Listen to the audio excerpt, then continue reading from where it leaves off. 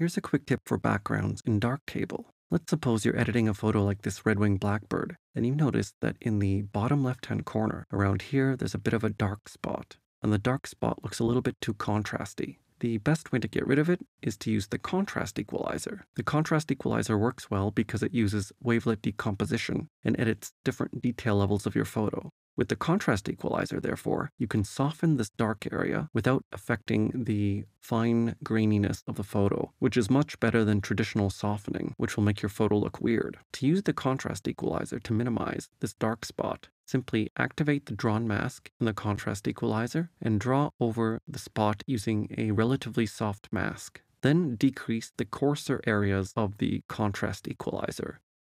Don't overdo it because the effect can start to look unnatural. But as you see, with just a slight reduction, the area is already far less distracting. So that's it. I hope this tip helped you reduce contrasty areas in your background, but if it didn't, try shooting in a studio.